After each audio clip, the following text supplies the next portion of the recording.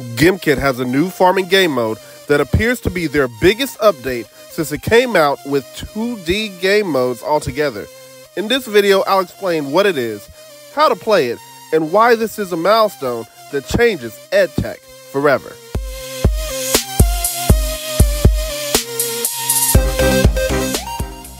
Be sure to give this video a like and subscribe for more Gimkit updates as they drop.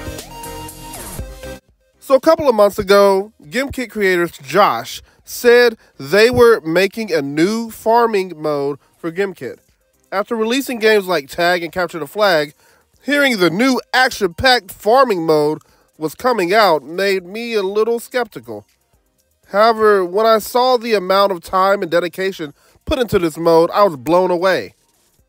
It's not a farming reskin of Fishtopia. It's not even a clone of Farmville.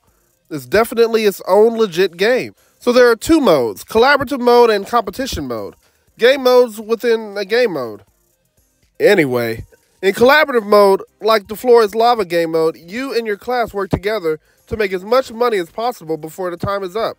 In competition mode, you are put into one of 3 teams to try to see which team will make the most money before the end of the match. In this game, players must strategize with their teammates because there are various roles one can take. You could be a farmer, literally buying seeds, planting, growing, and selling crops. A researcher uses energy to buy research, which allows the team to be able to buy more expensive seeds, yielding higher selling crops. A water bucketeer runs back and forth from the well to help the farmer water their crops. A trash collector picks up garbage around the farm. And runners are people who can get the crops from farmers and then take it to the selling table. Even though a runner is not a clear role, it is specifically handy to have a runner because you can only hold 2 of the same crop at a time. Anyone can do any number of these roles they want to, but a team that strategizes will make the most money the quickest. The map is huge and is stated by Gimkit's creator Josh to be the biggest map for a 2D game mode so far. Teammates can drop crops and other items to give to their other teammates, but their opponents will not be able to pick them up. However, in playing competitive mode, a player of a different team can steal from their opponents, adding a new layer of strategy to the game.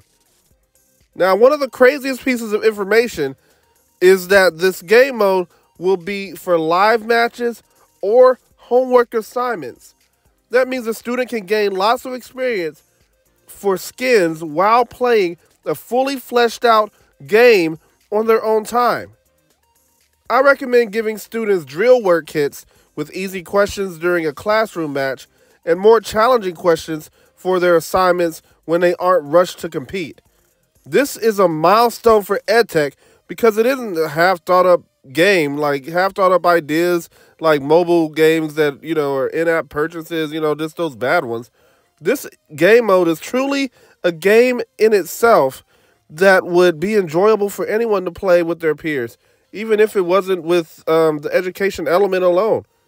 Once again, Gimkit is setting the bar high for its competitors like Kahoot, Blookit, Quizzes to catch up to. Now, if you'll excuse me, I have an online course to finish. Peace.